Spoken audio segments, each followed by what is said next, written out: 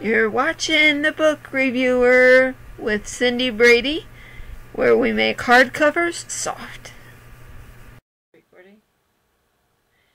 Hello, and welcome back to another episode of The Book Reviewer with your host Cindy.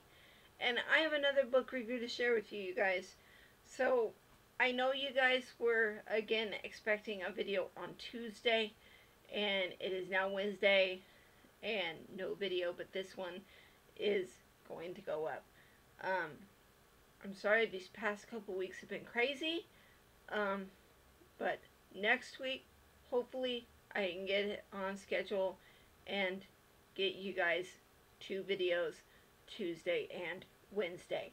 But I have a book review to share with you guys.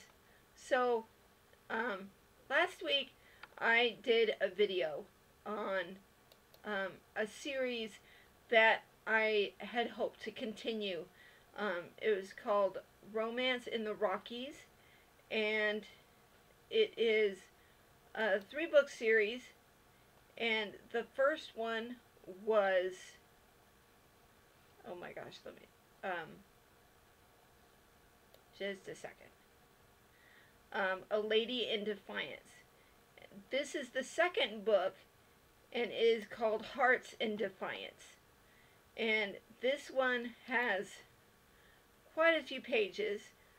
It has 60 chapters, so that was one reason why it took so long to do. It took a long time to read, but I'm glad I did, because it was quite a story.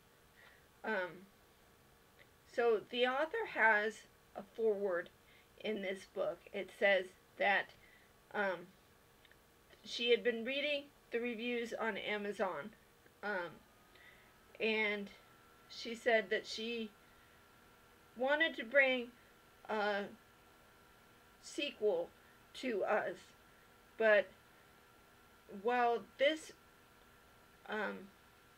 story stands on its own, it actually ties in to the first book, and it gives a sort of sequel to the first book.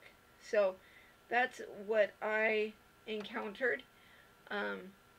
It was a fairly long book. Like I said, it has 60 chapters, and I'm not even sure how many pages it has. I can actually look that up real quick if you guys want me to. Let's see.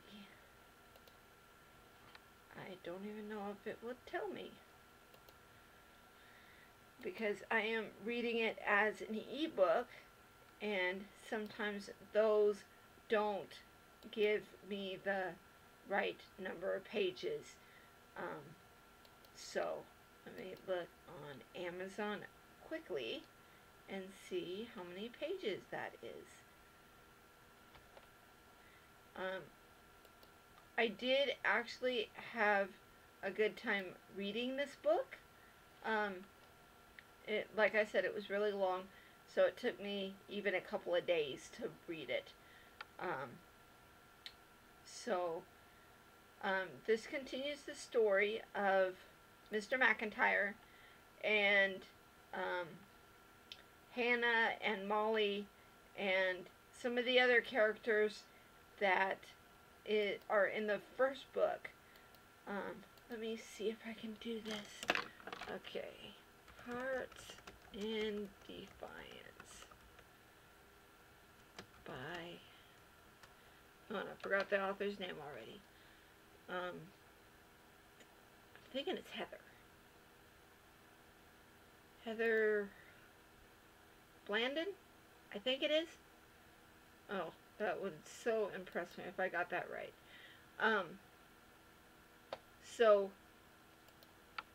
Let me look. So it does have, oh, okay, let's see what it has. It looks like this one might not have a Kindle edition, but if you go with Audible.com, they have I know they have audible.com, but I know they do audible narrations for books. And it looks like when you sign up with the trial for Audible, you can get the audiobook for free. But unfortunately, let's see, this book in particular does not have a Kindle edition, which is pretty sad. I got this off of Amazon for like a free ebook promotion type thing.